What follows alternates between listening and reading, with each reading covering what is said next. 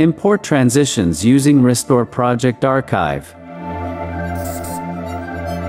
Activate Dynamic Project Switching.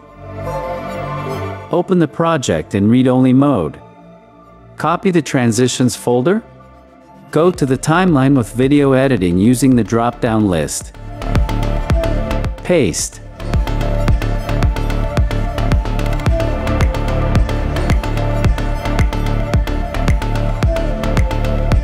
Check this toolbox to add transitions correctly. Drag and drop the transition to the timeline. Decompose. Delete the preview layer. The white marker should be between the two footages.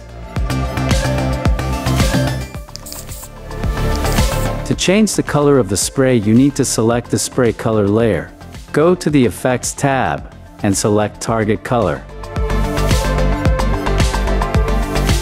Similarly for the background color.